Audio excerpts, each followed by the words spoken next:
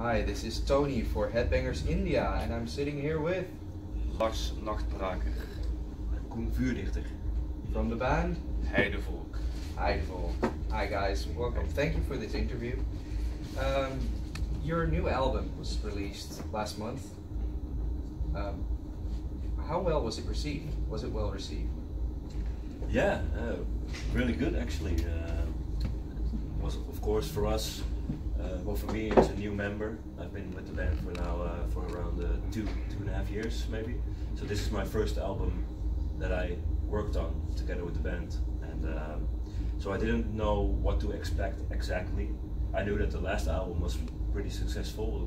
The band did pretty well, so I had good hopes. But yeah, if I look at the response, it's been pretty good actually. Yeah, a lot of people seem to like it. We actually also broke the album charts in Belgium. We're 81st position. Something like that, yeah. So that's always good. Is that a new record for you guys in Belgium? In Belgium, yes. Yeah. Okay. Most of your songs are Dutch. When you are in, let's say, the UK or Germany, do you sing in Dutch, or do you have a different set list just for when you guys are abroad? We always sing in Dutch. We have like 2 English songs in our repertoire, but no, we just sing in Dutch. It is what we do, yeah. The whole gimmick, the whole thing is that we sing in Dutch because it's about Gelderland, the region where the band is from, and all the heritage and myths and culture, the Veluwe. That's what we sing about, so it has to be in Dutch. And those 2 songs that he talked about in English, they all have a purpose. It's not that we sing them in English because hey, let's do a song in English. They fit into the concept of that particular song. So on the new album we have Wolf in My Heart. That's the only complete English song. But that song is about like the alliance. It's the whole concept of the album is about tribes moving over to Britain and clashing with the Celts and other tribes that are there after the retrieval of the Roman Empire. Yeah, and Wolf in My Heart is based on English legends, I think. Yeah. Oh yeah, you have to ask Rowan his lyrics, but it fits all in the concept. And on the last album we also had Finland, and that was the other English song. Yeah. And we wrote that basically for I think a tribute to the American fans. Yes. Because the band toured there in 2015 before I joined the band, and they made a promise back then to return and also make another tribute to them by creating a song, and that's the song Finland. Yeah, that is pretty cool. So it's not just so it always originates from some idea. There's a very good reason if it's a different language. Yeah. So it's also possible that maybe next album is going to be maybe a German song. French. Who knows? You never know. I don't think that's probably not likely to happen. I don't know. But if it fits in the concept, then you know. But still, Heidevolk is about singing Dutch. Yeah. But how does it feel to have foreign, I'm say foreign, but English people or something trying to sing along with the songs? Well, it's I think that's admirable. I think they just try, and it might not be fluent or necessarily correct, but at least they just give it a shot. And yeah, our fans in like Brazil, everywhere, yeah, they just know the lyrics. In some countries it's more obvious than in other countries, but basically all the countries that we play, there's always a part of the audience that's singing all the lyrics, even though they don't speak the language, so it's all phonetically. But we also encounter like fans from that particular country, like for example in Italy. We played Vosfest. Yeah. We met a fan there, and he was studying Dutch language because of Heidevolk. Yes. So they could sing all the lyrics and understand what we were singing about. That is cool. And that's really the biggest compliment you can get basically for us. It's just just like us Dutch people learn German because of Rammstein. So now Italian people are learning Dutch because of Heidevolk. Yeah, it happens. Yeah, that is pretty cool. So what can you tell us about this tour with Kooij? Well, it's been fun so far. And we'll be touring until the 11th of March. Basically, yes. Yeah. So yeah, we just started the tour. Yeah. So this is show number 4, I believe. It's not, doesn't say that, right? Yeah. It's the 4th show. Yeah. So we're still finding our way, basically. Yeah. Some startup. Well, problems. We're slow starters. Yeah. Slow Let's starters. keep it there. Yeah. We always need some time to get the show together and become a machine on stage. So this is we're getting there slowly. But it's been a fun tour. Yeah, we know the guys from Trollfest and touring before, Kooij as well, many times before. Also this venue, 2 years ago I believe was the last time. And we went to the US with our Konas. And we went, Arcona. So it's a big group of friends. We are basically everybody knows each other already, and the crew as well. Yeah. The Kooij crew. That's it's a Russian dude. So, what is the craziest thing that ever happened on a tour? I don't think we're allowed to talk about that. Or what is the craziest thing a fan ever asked you? Or both? Well, that's a difficult question. Yeah. A lot of stuff happens. Yeah. And we had some fans came to the signing session and asked us to sign certain parts of their body, which was okay. But that's not really crazy. No, it just happens it every just now happens. and then. Yeah, but that's not really a crazy tour story, basically. Like I said, there's almost every night, especially this lineup with Kooij and Arcona and all the mixed cultures, and it's all partying music, basically, sort of, more or less. In the folk metal scene, there's always a lot of stuff going on backstage, and partying with strange people and circus. And the bosses, it was a big club last night. Yeah, last night was crazy. 2 parties and 1 boss, I think. Downstairs and upstairs. So, yeah. That's too many stories. Yeah. It sounds a lot of fun. Yeah, it's fun. But like really something that I can't name one thing that's like, wow, that was so weird. No, there are a lot of stories. There are crazy stories like our last US tour, of course. But it's more like dangerous situations that we encountered. Not really fun stories, but more like, whoa, what happened?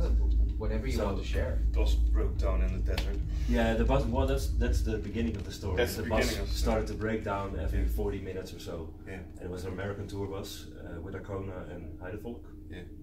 Just the 2 bands.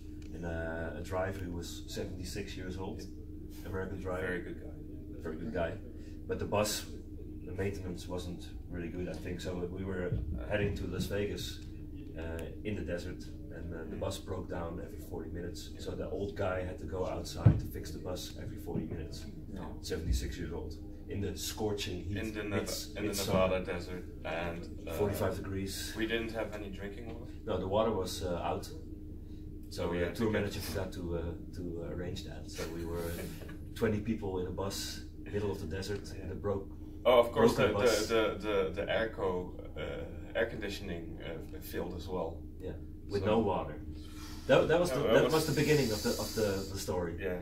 So that happened, and eventually we had to. We went to the garage with the bus. Yeah, we went to the garage, and then it turned out that the bus they couldn't fix it anymore. No, and it caught fire. Now that's later. That's the second garage. That's okay. On our way to Los Angeles. Oh wait, the day after. Okay, that's the day Same after. bus. Same bus. But we called a fan. We phoned a fan if he could help us out from Las Vegas.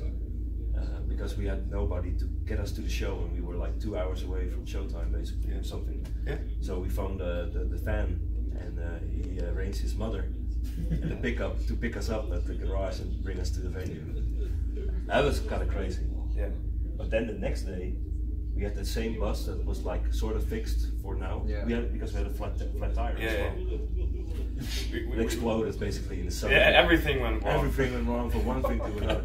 And the next day we were driving again. Yeah, we were going to the company to get a different bus. In Los Angeles. Yeah, and we drove into the fenced area of the company.